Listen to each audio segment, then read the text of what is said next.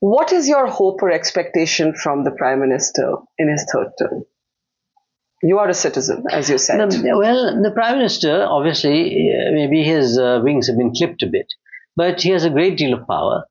I noticed that they've retained all the important ministries, defense, home. Everyone's the same, yeah. Home. Now that, of course, is you send the police out or you send the ED out, that is both finance and home, to raid me because I'm an industrialist who owns a newspaper which has written an article which is not to your liking, or for some other reason, whatever. Apni manmani kar lete hain, and this kind of willfulness will probably be reduced somewhat, but not all that much. What I think may not happen is this, what I call trailerbazi.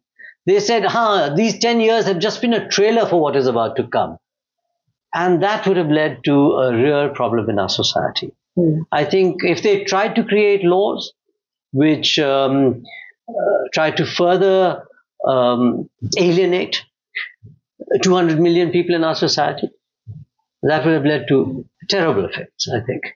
And that, I think, the N and the N who sit on the two sides of the Nitish and Chandrababu. And Naidu and Nitish, I think will prevent that from happening, just as Samta and other parties prevented that sort of thing from happening in the NDA, however much the BJP itself might have liked to do that.